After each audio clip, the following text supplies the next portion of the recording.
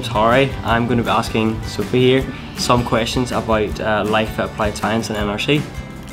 So Sophie, what are your aspirations after the course for Applied Science? I would love to go study forensic science in Liverpool.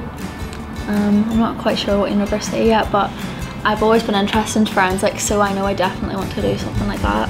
Sure, and why did you actually choose the Applied Science course? I chose it because it gives you a lot more freedom than in school. It gives you loads of experience working in a lab for university.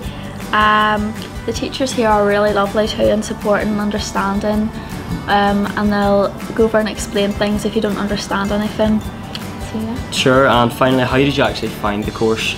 I found it because in school I was recommended by a careers teacher about the course, and then I done some research about it online. I thought it was really good and interesting.